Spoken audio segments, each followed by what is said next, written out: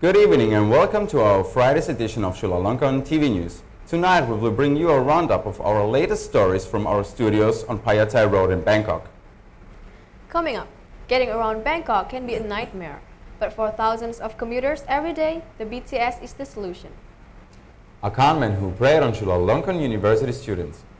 His pleas for help earned him over 10,000 baht from students who believed he was a doctor who lost his wallet. And turning trash into cash, we hear from an entrepreneur who opened a recycling warehouse in Pathum Thani last year.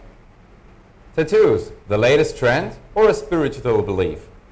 Thais believe these traditional tattoos are a second skin that holds supernatural powers to protect them against harm. I'm Shumaika Putri. And I'm Saki Michalidis. And this is the top story of our night. 13 years ago, the BTS was built to give Bangkok residents an affordable way to get around the city. This year, the SkyTrain has been extended to 30 stations. But what do today's commuters think of the SkyTrain? Raphael Natwine has a story. For 14.5 million people, getting around Bangkok can be quite a challenge. The BTS SkyTrain was opened in 1999. Back in July, the city governor awarded a 30-year contract for the BTS company to continue operating the SkyTrain. But transportation officials criticized this as a rushed political move. Despite this, every day 500,000 people are moved through the city. Two lines, the Silom line and the Sukhumvit line, make sure you get where you want to be. We ask commuters how often they use the BTS. Also ich nutze es eigentlich jedes Mal, wenn ich in Bangkok bin. I use it every time I am in Bangkok. I am here on vacation and I already used it 2 weeks ago when I got here. Und auch da habe ich es eigentlich jeden Tag genutzt. Later we asked them why they use the BTS. It's fast, it's safe for me, and no problem about traffic jam. After 13 years, people appear satisfied with the BTS. But by the end of this year, commuters will increase up to 600,000. With expansions underway, the future looks good for people who rely on the BTS for business as usual. I'm Emre Nachtwein for Chulalongkorn TV News, Bangkok. It seems the BTS is the best way to go around certain parts of Bangkok. Now let's turn to a story on Chulalongkorn University campus. On October the 2nd, police arrested a man who tricked students out of their money. Patharin Temvisut-kun talks to one of the campus security guards who caught him. 58-year-old Anon Wunisart is a con artist who convinced several Chulalongkorn students into parting with their money. He claimed to be a doctor at Sirat Hospital who lost his wallet.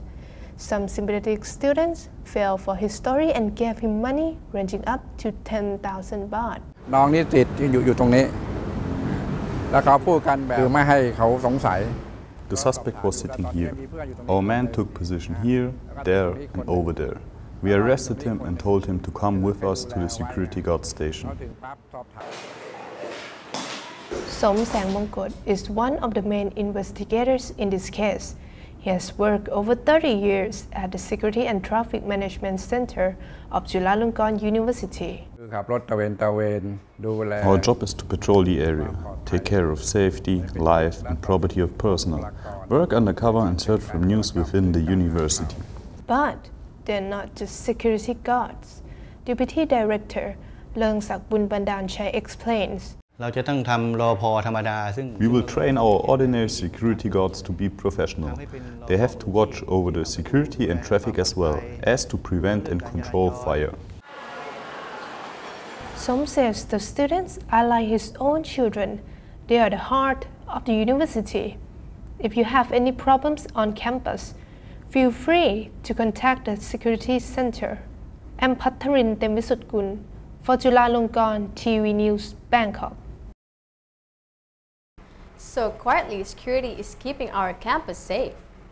Well, did you know that we have next to our Chulalongkorn University a snake farm? How would you treat a snake bite? Marinos Victor visits the farm on Rama 4 Road to find out. Bangkok Snake Farm is at the Queen Sawawa Memorial Institute. Run by the Thai Red Cross, visitors can see the snake exhibition, witness the venom extraction and watch the snake show. Acting Second Lieutenant Primchit Tisarapong is a medical scientist who has been working at the snake farm for 3 years. To distinguish between venomous and non-venomous snakes, you have to remember their appearances. Actually, you can tell by their fangs, but it's best to stay still. If the snake doesn't feel threatened, it will take its leave. The venom of the snake can attack different systems of your body. It can destroy your tissue, paralyze your nerve system, or bloat your arms and legs. If you're lucky, you may lose just one finger. In the worst case, you end up dead. How would you treat a snake bite? Pantipa Vichinchaya, a student from Satri Maha Prutaram School, says, Once you get a snake bite, it is best to stop the blood from flowing by tying up the area. In the old days, that was the correct way, but Plimjit suggests a more modern treatment. Now we use pressure immobilization.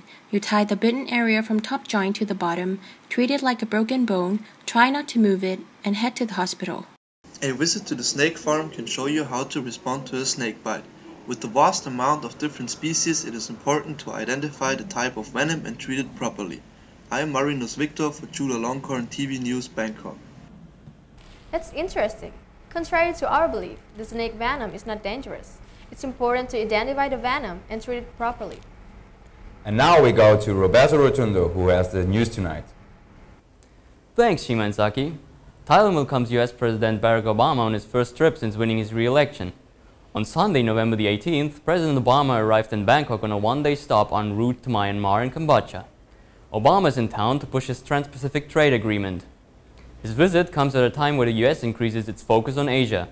Obama hopes America can assist in the strengthening of ASEAN to combat the dominant China. Thai Prime Minister Yingluck Shinawatra stated she won't make any commitments during the visit. And in the Deep South, a bomb planted on a train explodes, killing 1 and injuring 15. Police say militants detonated a bomb buried under the railway in Narathiwat province on November the 18th. The blast claimed the life of a defense volunteer and wounded passengers and railway employees. At Bangkok's Huamark Indoor Stadium, Brazil won the Futsal World Cup with a 3-2 thrilling overtime against Spain. It was Brazil's 5th title at the World Cup since 1989. During the November 18th game, Spain moved ahead through Icardo's 31st minute strike, but Falcao cancelled it out with a stunning equalizer with only 3 minutes to go in the regulation time. After several back-and-forth fights, Falcao ensured that the final match would go to overtime, where Brazil won the trophy with another stunning goal. This time it was Neto who took the spotlight, flicking the ball over his Marcus challenge on the halfway line, rifling a low left foot shot into the far corner. Econergy announced they want to build 2 more solar power plants in Thailand. Experts estimate 2 new solar power plants would cost $38 million. For Econergy, Thailand is the biggest market with 4 solar power plants already operating in the kingdom. The new plants will supply about 14,000 households with energy. Because of the bad economy in Europe, Econergy is expanding into Asia. That's the news this hour. I'm Roberto Rotundo. Back to you, Zaki and Shima. Thank you, Roberto.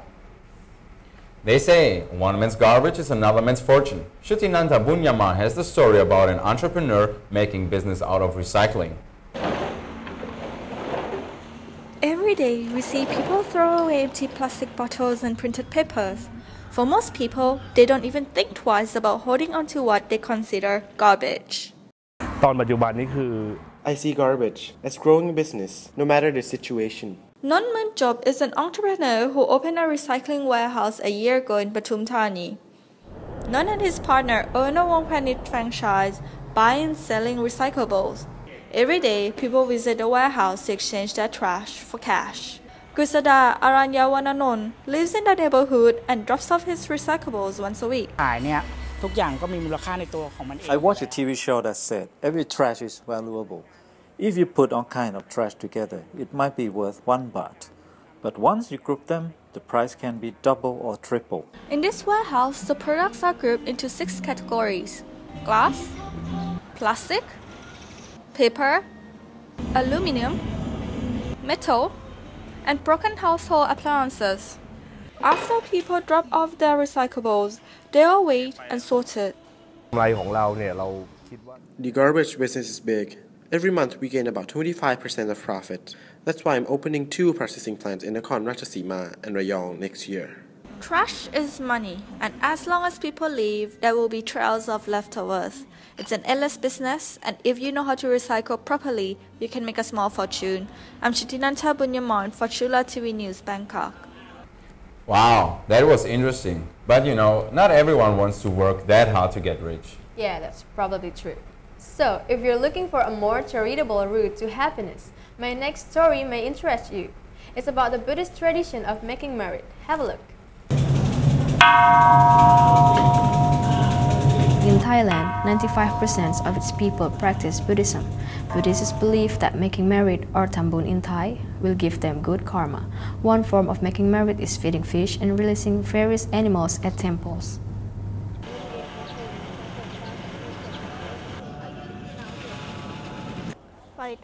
We were releasing turtles so we can have a longer life, and birds to get good things. Panithan Pansuk spent 1.5 months as a Buddhist monk, a custom followed by many Thai males.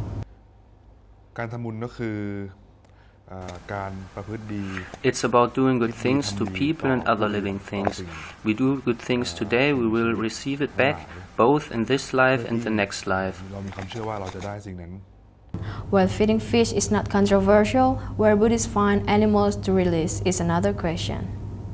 In today's society, people prefer buying caged animals around the temples for convenience, but caging animals itself is a sin in Buddhism.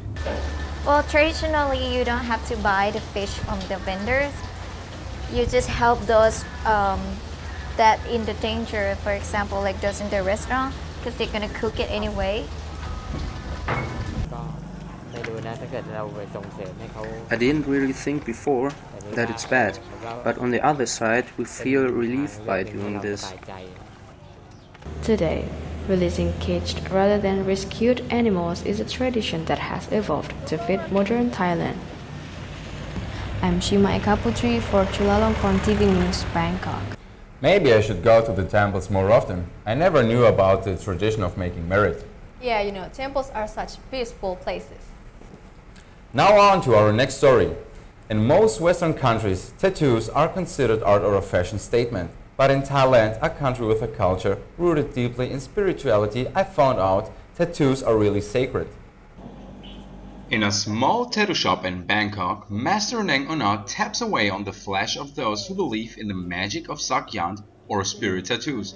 Thais believe these tattoos are second skin and hold supernatural powers to protect the wearer against harm.